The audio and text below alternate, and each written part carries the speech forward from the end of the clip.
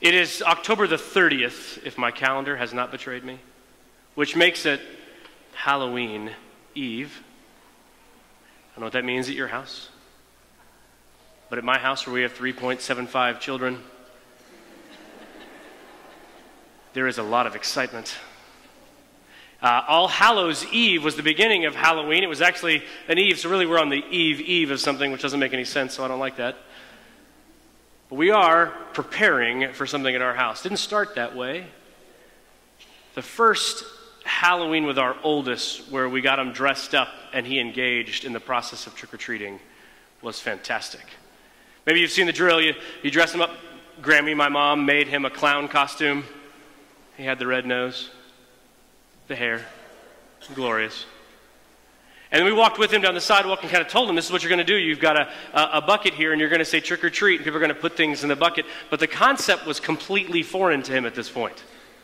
He sort of just wandered around other trick-or-treaters he would say trick or treat to. People walking their dogs. He just didn't get that he had a focused, a purposeful thing. Not anymore. Cannon's in 3rd grade now, and he understands the drill perfectly. Everyone is giving away candy, and there is sugar in candy, and him and his younger brother ought to get as much of it as possible. So pace and strategy, locations, and what they're going to do to get more of that candy has begun to be part of the plan. They've figured out the purpose of the whole thing. It's not just so we can take cute pictures and dress up funny. It's that sugar's being given away. There's lots of surprises when you're raising kids. I didn't know all that would be there. Some of it's such awesome. One of the huge blessings is, I remember when I was trick-or-treating, my parents would say, okay, tomorrow we'll give you, distributed your candy back to you and your sisters. Tonight we have to check it to make sure it's safe. I thought, isn't that great? My parents want to take care of me. What I've learned is, my kids being safe means they don't get my favorite candies. Someone after the 8:15 service said, my kid never had a Snickers until they got one from the store because they didn't make it through the filtering process.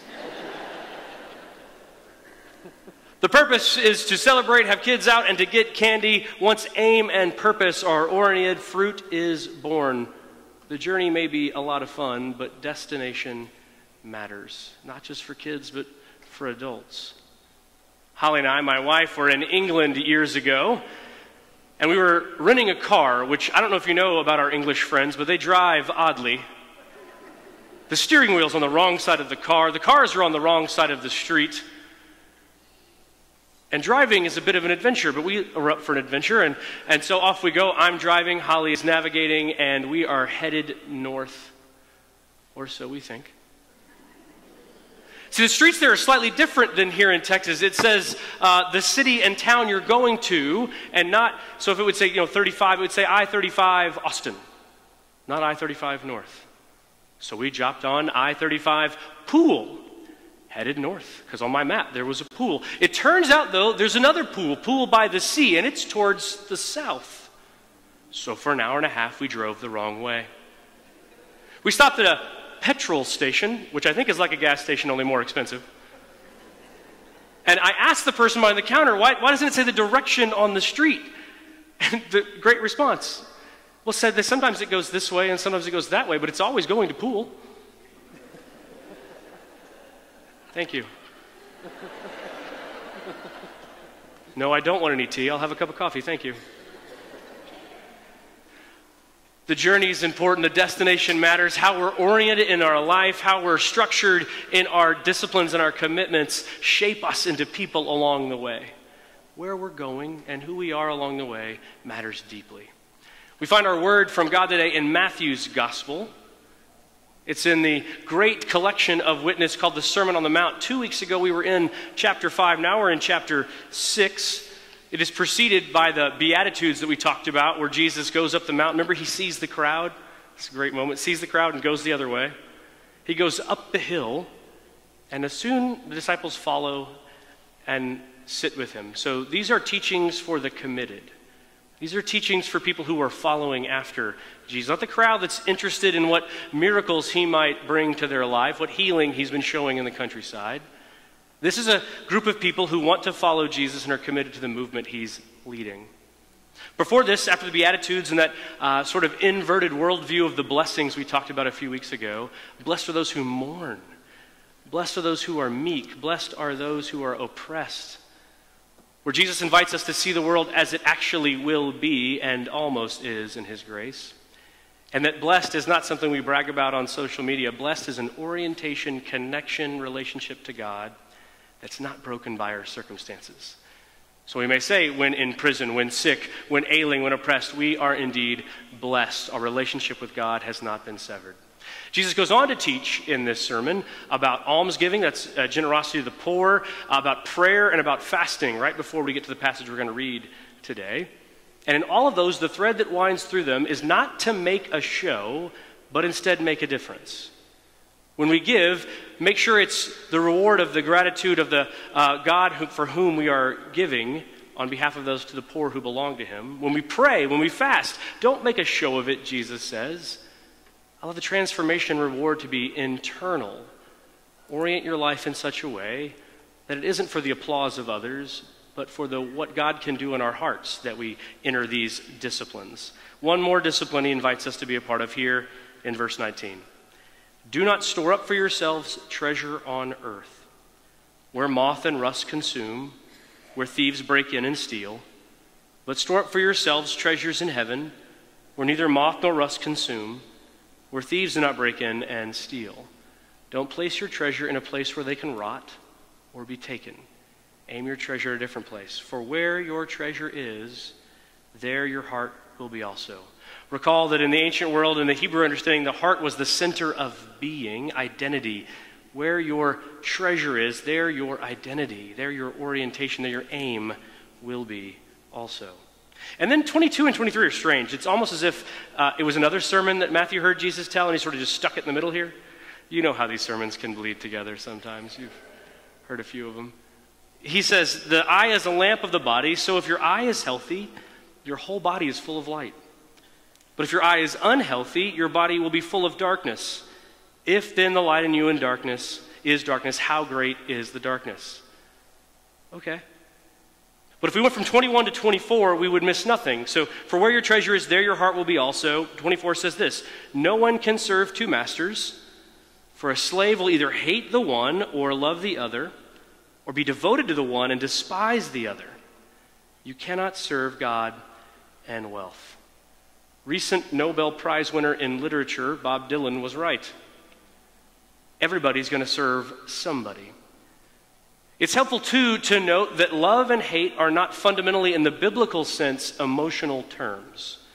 When we say love or hate, we generally almost mean how we feel. But in the Bible, recall the story of Jacob and Esau. Jacob is a mess.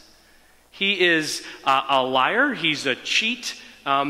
He is somebody who gets drunk before his wedding and so then marries the wrong sister. I've had weddings go poorly, but that would be a new one for me.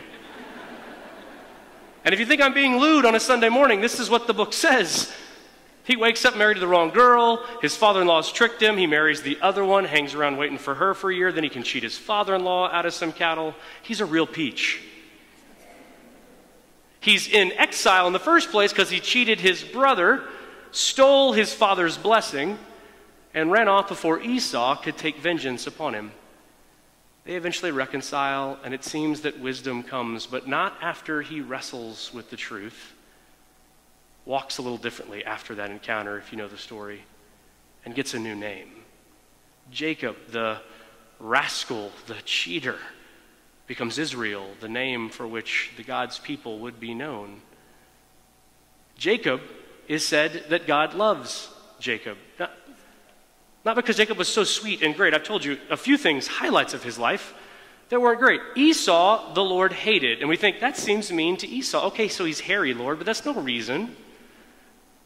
The difference is these aren't emotions from God. These are covenantal connections. Jacob, for all of his wandering ways, is willing to carry forward the promise that God has entrusted to his people. He is covenantally committed to the promise that his family's been entrusted since that blessing of Abraham years before. Esau trades that responsibility for a bowl of soup. Not because of how he felt, because of who he was. He wouldn't take the responsibility. He wouldn't make the commitment. He's not covenantally connected. So he is in opposition to the covenant. That's hate.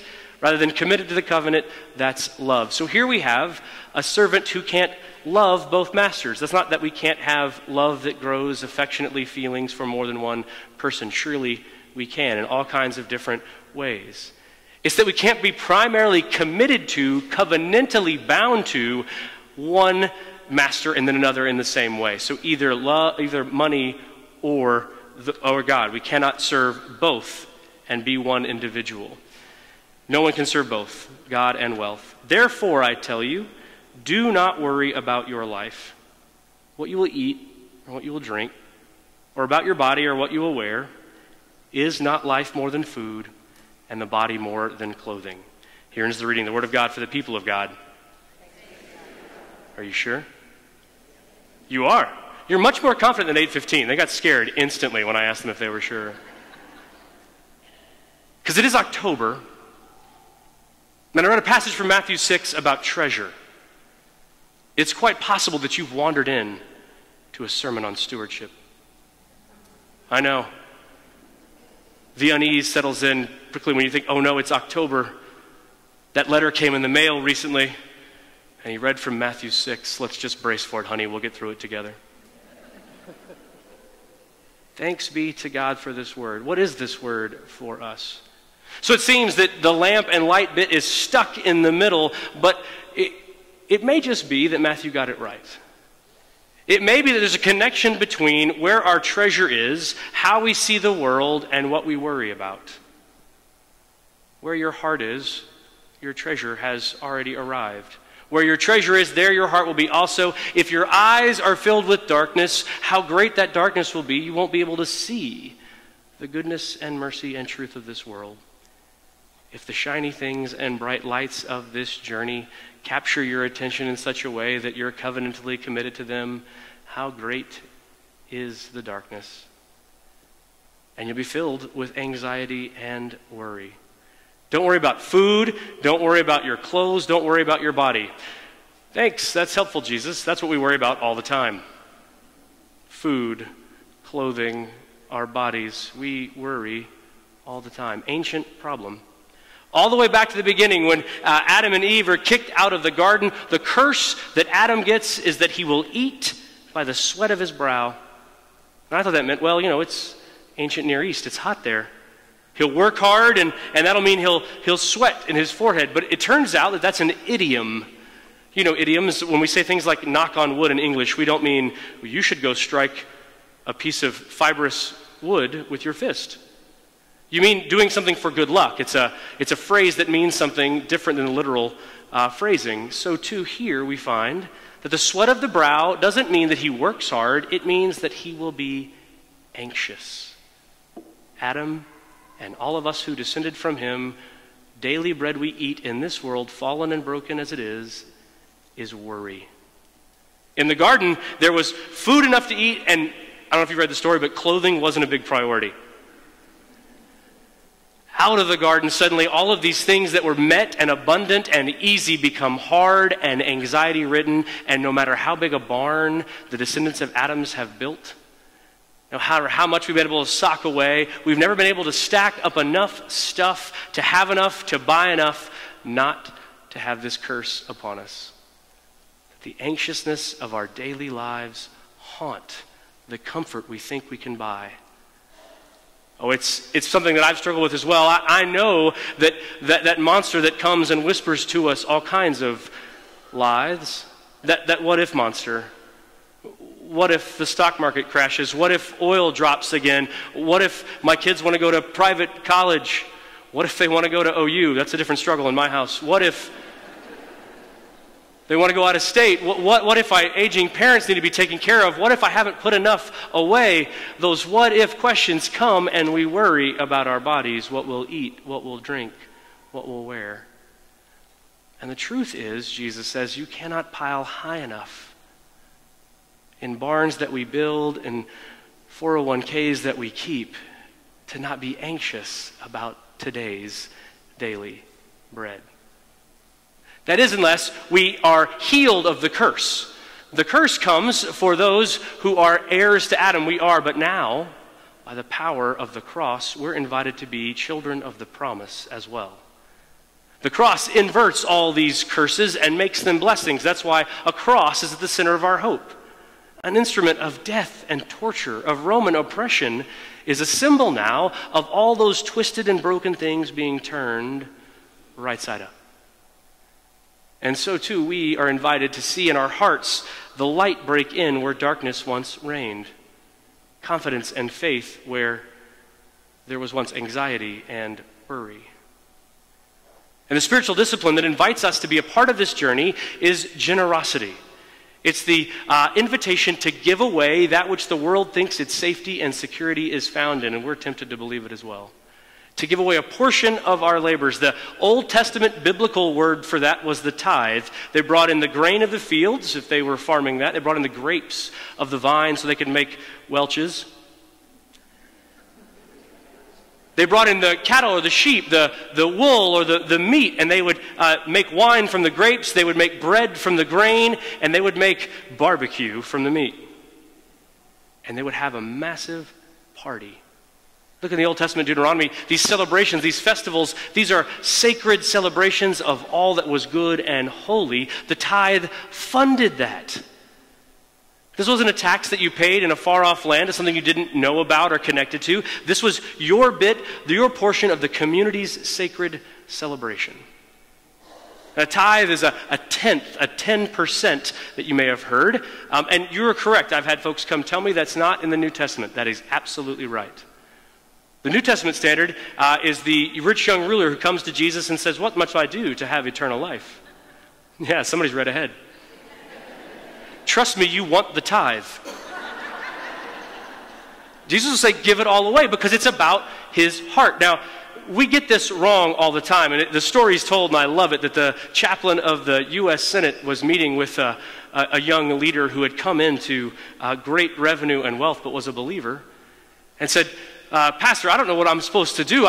I now make every year $500,000. If I was to give a tenth of that away, it'd be $50,000. That's a ton of money. There's no way."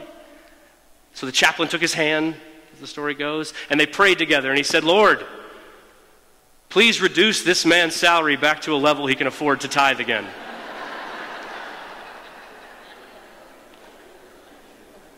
Now, $50,000 on $500,000 is what's called a gross tithe. Have you heard this game, gross and net tithe? Have you been a part of this? Oh, it's my favorite. Gross and net tithing. Gross tithing would be they give a salary, you take 10% of that, you give that away.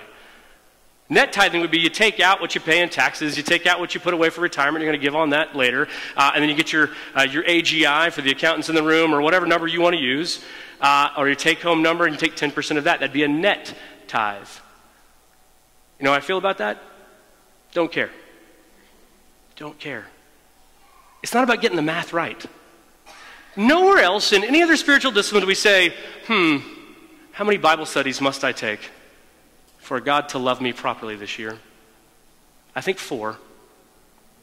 We don't say, I guess if I prayed for 20 minutes today, I get the right allocation of my prayer. No, we understand, I think, in those areas that these disciplines shape and transform us. It's about what happens to a community committed to these disciplines of prayer, of worship, of service, and of giving that God's interested in. It's about getting the math right. It's about getting our hearts right.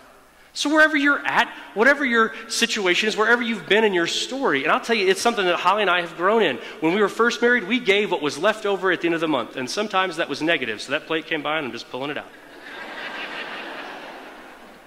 Don't do that. Jesus will still love you, but your neighbor will judge you. And until we started putting that at the front end of our conversation about what our money was for, see, we think it's about what we have. It's about what we can do. Generosity is an invitation to move from ownership to utilization, from possession to the power that God wants to let loose in our lives. If we would only open ourselves to what study, prayer, and generosity can do, then, Lord, go to work and move in our midst. So wherever you are in that, pick a standard number you want to take. It doesn't matter, it's not about the math. And then pick a percentage, not an amount. And there's a reason for that, because percentages can grow and move with you over time and with different levels of your income and adjust downward. You pick an amount and you think that's the number. It's supposed to be a portion of your labor so that our whole hearts would be laid down before the Lord. Now this is the clever preacher part, where I tell you that next Sunday is Commitment Sunday, where we want you to make an estimate of giving, what they used to call a pledge. You fill out a card you may have gotten in the mail, and you bring it forward, and you say, next year, 2017, I'm going to be able to give this, I think, and you hand it up here. But what you'll notice if you were listening closely, Jesus didn't mention pledging. Not in the book. Not one time. Churches talk about it a lot. We like it. And the finance people in the room at 15 get very nervous when I get on this line of conversation. It doesn't mention this at all. It doesn't even say, you know what you should do? If you figure out that number, take your number you want to give and take a percentage of that. You should give it all to University United Methodist Church. I looked in there a couple times. And it's not in there. We could make an allegorical argument that we're connected and heirs to the priests and the communities of the synagogues, maybe. But the truth is, it isn't about a church budget. It isn't about University United Methodist Church. Generosity is an invitation for our hearts to be transformed and for our lives to be aimed toward a purpose that we might fully appreciate the presence of God that gives us comfort that no amount of money in our bank accounts ever can. It's about what God can reveal to us when we trust and believe and don't worry. It's about our hearts. And I say that to say it's not an invitation to feel guilty, not mentioned either. It's an invitation not to feel not worried, anxious, or afraid. That means if you believe that there's a place in which God is moving and working, and you figure out your number for this next year and you want to give it there and it's not here, give it with joy and gladness and the peace of this place. There are great organizations that you can invest in. There are places that make life better for people. There are places that extend life in the medical research that they do that you can be a partner in. That's wonderful. Do that if you believe that's where God's calling you. What I believe about this place, though, is it's unique. While others improve life, they may extend life. Here, for me, life becomes real. It's in the community around which Jesus calls us to be a part of that my life finds meaning and purpose. That the breaths I take, the food I eat, isn't something I worry about. It's something that fuels the journey that God's called me into. It's here that I met forgiveness and my Lord. It's here that the darkness within me gets filled with light. It's here that I see other people get connected to what God's up to in the world. It's here that I see the invitation not just to life extended, not just to life improved, but life transformed, abundant, and eternal. So I want to aim my treasure at that. I want my heart to be in that and all of that. I want to invite you to be a part of that in the coming months and years because I believe God is powerfully and purposely moving among us to achieve his ends for this neighborhood in and through this people called University. But don't for one moment believe that you'll get to heaven, you'll get to the resurrection, and God will say, I'd love to let you in, but you have a balance due. It doesn't work that way. It's a story of grace. A story of hope, a story of God who's already aimed his heart. He's already aimed his heart. And stunningly, amazingly, unbelievably, his treasure is us. Unbelievably, he's aimed his heart and his treasure to be invested in this bumbling, broken, hurting world where we are selfish and afraid. And he says, yeah, I can work with that. I will meet you there. And I will come amongst you and love you and shape you and forgive you and build in you a dream bigger than the life that you currently believe is possible. In the work of a former church I was blessed to be a part of, we chose a geographic neighborhood that we thought we were called to neighbor and get to know. It was a pocket of material poverty. That is, they didn't have a lot of financial resources, one of the poorest sections of the entire county. And it was just across the river from a pretty nice community that most of the folks in our church lived in, 6 miles from the door of our church. And we started that journey by walking around and just meeting people in the neighborhood. And I met this one kid who was in his early 20s, and he was living with his grandmother there in a house, the two of them, the house was in her name, and they were living together. And he said, I'm working at selling cars in Houston, driving 45 minutes to get to work 6 days a week. I said, yeah, what are you doing? What do you hope for? What are you dreaming? And he said, I was talking to my grandma last night that if I could get this together, I could make it right in a few years. I think maybe we could move to Pecan Grove. Well, that's where I lived. When you realize that you're living somebody else's dream, a couple things occur to you. One, that we're ungrateful so very often for all of the things that we take for granted on a daily basis. It may be that you too are living somebody else's dream. But I knew the people that lived in that neighborhood. I know the people that lived in my house. The lawns were taken care of. The appliances worked. Most of the countertops had been updated. But I knew the hearts. I bet you do too. They were anxious and afraid that no nice neighborhood, no manicured lawn, no updated kitchen could ever cover or coat.